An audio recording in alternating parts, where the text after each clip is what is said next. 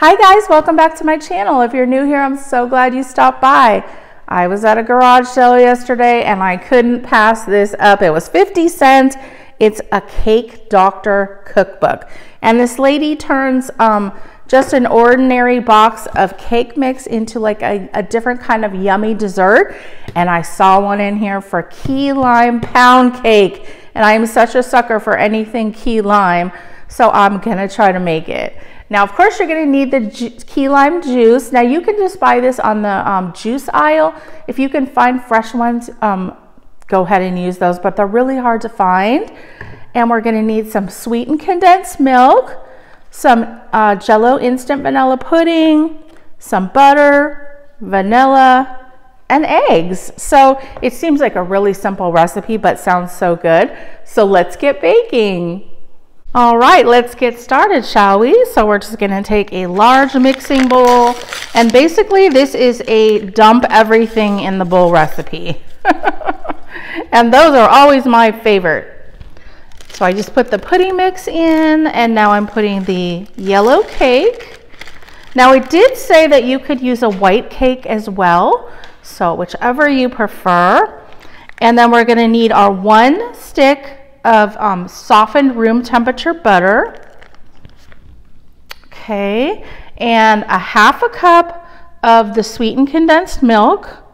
Now I went ahead and I put some cooking spray in this measuring cup, and that way it will be easier to come out. So see, most of it came out.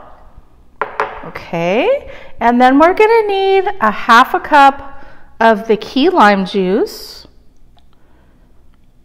which is quite a bit. So I'm thinking this is going to be nice and lime tasting. All right, and then we need our 4 eggs.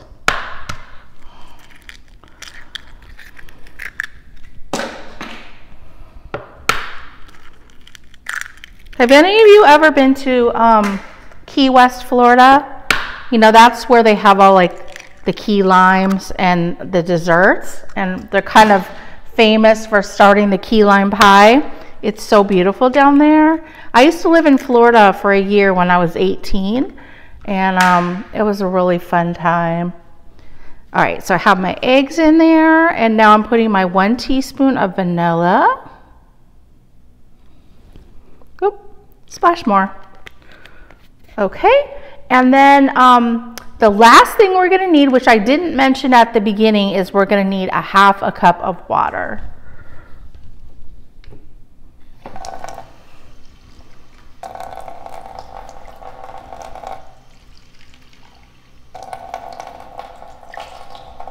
And that's all the ingredients that we're going to need. So let's go ahead and mix this up.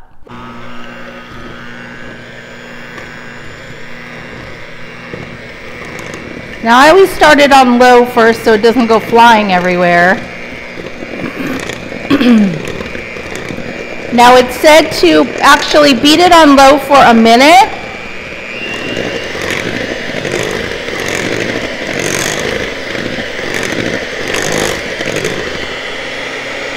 And then to scrape down the sides of the bowl. So I'm going to go ahead and do that.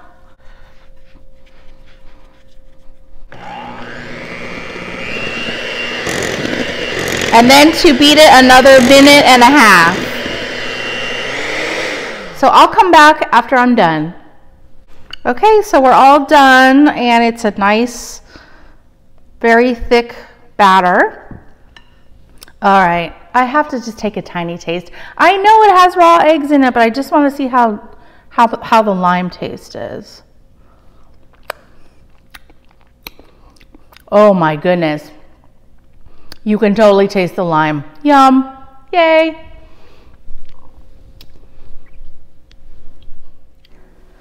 Now we're just going to put it in a grease bundt pan, bake at 325 for about 40 minutes or until a toothpick just comes out clean. You don't want to over bake it. Then I let it cool for 20 minutes, put it out on my cake plate, and we're going to make a very simple glaze. It's just some powdered sugar, and some of the key lime juice. Now, the recipe called for 1 cup plus I think a tablespoon of the juice. And you're just gonna mix it till it forms like this smooth glaze. And then once the cake is pretty much cooled, you can drizzle that over the top. However, I thought it needed more glaze. It just looked too naked. So I made an extra batch and poured it on the top. I thought it came out looking better as well as tasting better because you got even more of the lime flavor. I don't like skimpy glaze, guys. What can I say?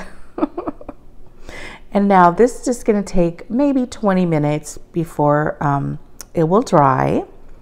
And then all I did was just cut up some lime slices, and I just decorated the top just for decoration, and it came out so pretty. You guys, this was fabulous.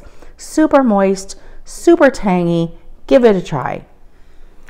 Okay, you know what time it is. Let's give this a try. Now, I just think it came out so pretty. I love the little the lime slices on the top, and it's just a nice rustic looking bundt cake. And I've been patiently waiting to cut into this. Now I'm gonna try a little bite with the glaze just so I can taste that with the cake.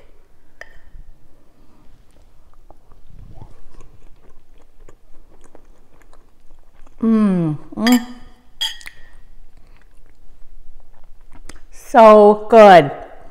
It's actually making my mouth pucker. It's that much of a lime taste, especially when you get that glaze. Now I'm just going to try a little piece without the glaze and see if it still has that really strong lime taste.